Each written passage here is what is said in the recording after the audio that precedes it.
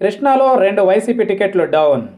ఎన్నికల నోటిఫికేషన్ వెలువడేందుకు 2 నెలల కంటే తక్కువ సమయం ఉండగానే వైసీపీలో 2 కీలకమైన వికెట్లు పడబోతున్నాయా?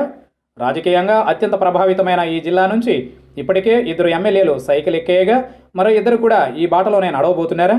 సుదీర్ఘ పాదయాత్రను పూర్తి చేసి ఎన్నికల వ్యూహాలపై కసరత్తులు ప్రారంభించిన ప్రతిపక్ష నేత జగన్కు ఎన్నికల ముందు భారీ షాక్ తగలనుందా? అంటే అవుననే అంటున్నారు కృష్ణా జిల్లాకు చెందిన టీడీపీ నాయకులు. టీడీపీకి కంచుకోటగా ఉన్న ఈ జిల్లాలో ప్రస్తుతం రాజకీయ పరిస్థితులు వేడెక్కాయి.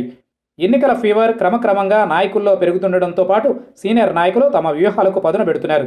అయితే వైసీపీకి చెందిన 2 ఎమ్మెల్యేలు త్వరలో సైకిల్ ఎక్కేందుకు రంగం సిద్ధం చేసుకుంటున్నారనే గుసగుసలు జిల్లాలో హల్చల్ చేస్తున్నాయి.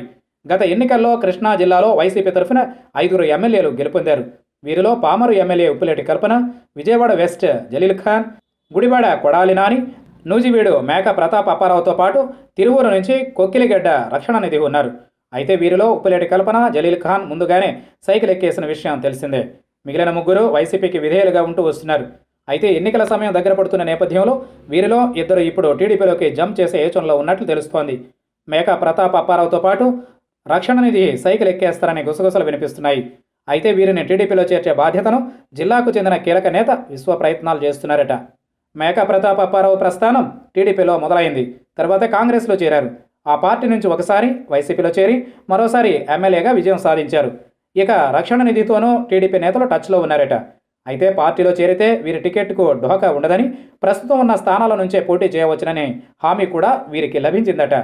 ఈ వ్యవహారంలో టీడీపీ కీలక నేత రాయబారం నడిపినట్లు చెబుతున్నారు. ఎన్నికల నోటిఫికేషన్ వెలువడిన తరువాత వీరు సైకిల్ ఎక్కేయవచ్చునని టీడీపీ వర్గాలు చెబుతున్నాయి. ఇప్పటికే దాదాపు 20 మందికి పైగా ఎమ్మెల్యేలు టీడీపీలో చేరిపోయిన విషయం తెలిసిందే.